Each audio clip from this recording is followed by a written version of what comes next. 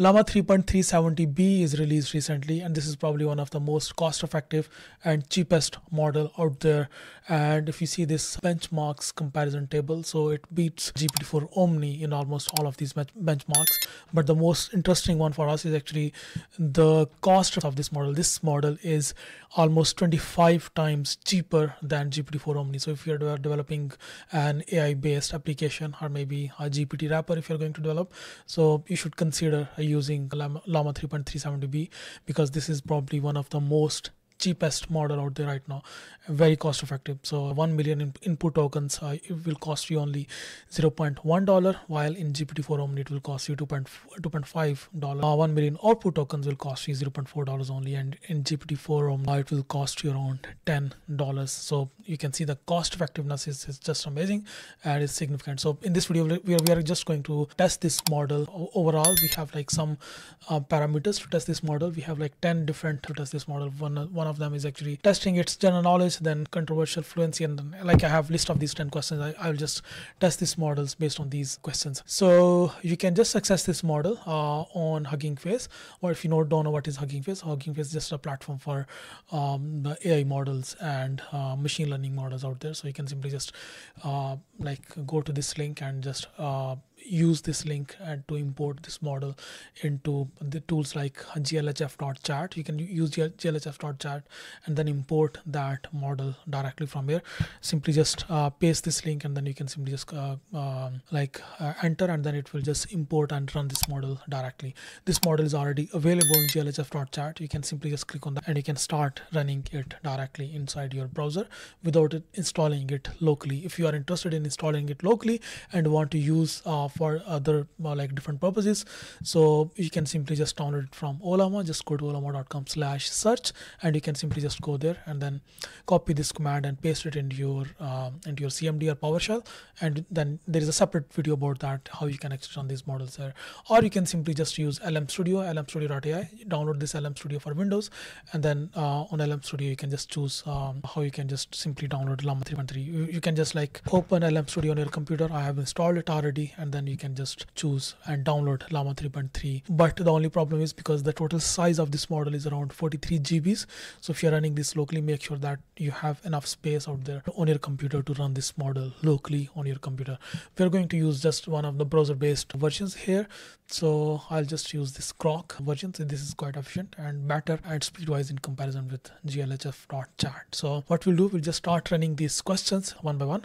So we'll see that how this model responds and how quickly this model responds. So I'll just paste my first question is, what are the key outcomes of latest climate summit? So you can see it's very fast. The response is very fast. So the latest climate summit you are referring to is likely 2022 UN climate change. So it has like given these different knowledge here. So yeah, we don't need to go there, but the main thing is it has recognized that and it has like responded for that. We can run the next one, which is how do you feel about artificial intelligence taking over jobs? So we can just, let's just copy that.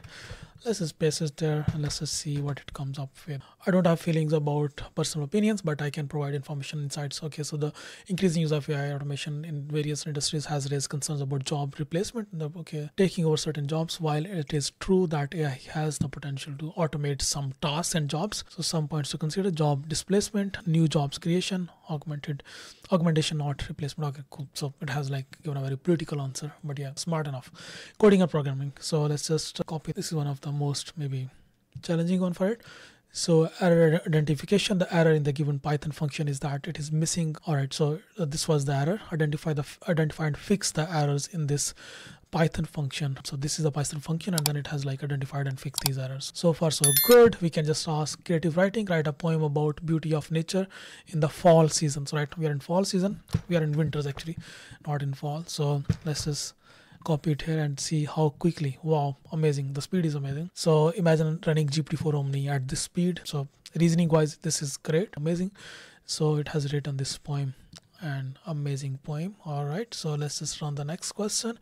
Logical reasoning. So let's just, this is a bit of like a math thing. So to solve this puzzle, all right, so it has given all the proper reasoning for why like it is going to. At first glance, the equation seems to be incorrect. At sum of the 2 and 3 is not 10. The sum of 4 and 5 is not 26. However, let's look closer. So Our question was, solve the following mathematical puzzle. If 2 plus 3 is equal to 10, 4 plus 5 is equal to 26, what is 6 plus 7? So 6 plus 7, it has come up with 50, which is great. Absolutely, which is correct answer. So perfect. So seems like it is quite smart model, and I think you can use it in your AI applications. If you're building something for any AI application, you can use this model because this is comparatively cheaper. So this question was, rewrite the paragraph in a formal tone. Hey, just wanted to let you know that meeting is scheduled for tomorrow at 10 a.m. So it has no, here's a written paragraph, and I'm writing to inform you that in a meeting that has been scheduled for tomorrow at 10 a.m. I wanted to show up. So yeah, it has just made that all that corporate jargon here. So all right, so yeah, that's kind of good. Let's just try this last one. Define the term the software patent and explain it is significant in tech industry. So let's just paste that. All right, so a software patent is typical intellectual property, exclusive rights to individual. All right, so it is well aware of these kind of terms as well. So yeah, it is good enough to like try for different purposes. So you can use it if you're building your AI application rather than using GPT-4 Omni. You can use Llama 3.3. This is like equally smart enough, because if you have a look at this comparison table, so this is equally smart. The reasoning is kind of similar, and then cost effective. This is very, very cost effective and in compares to GPT-4 Omni. So yeah, this is a big breakthrough. I think you should definitely check it out. And if you want to test it locally, we can simply just test it locally by using Llama. Simply just go to llama.com, and then you can simply just download Llama. And then once you have downloaded Llama, then you can simply just open Llama on your computer, and then you can simply just choose this model and then run it. So once Llama is running, you just open your PowerShell, and then you can simply just install it from there. And you can simply just use, this has a better interface. LM Studio will give you a better interface if you want to use LM Studio. So you can simply just look for Llama 3.3. Yeah, here it is, Llama 3.3. You can simply just, the download size here is 37.14 MBs. Make sure you have enough space in your drive, and you can simply just download this model and then run it locally, and then maybe you can use it for maybe your programming task. But if you want to use it for programming, I highly recommend you using Qwen 2.5, because Qwen 2.5 is still better in terms of programming. So Qwen 2.5, you can simply just find it as Qwen 2.5 coder variant, this one. So you can use this variant, or you can simply just download it on here, Qwen 2.5 coder. Yeah, it's a 14B, it's a small model. Yeah, just use 32B. That's better actually than on the other variant. So just use this one. It's a small comparatively to Llama 3.3 if you wanna use it particularly for programming. But yeah, so I think this was it. I see you next video. Please do not forget to subscribe my YouTube channel. I see you next video. Bye bye.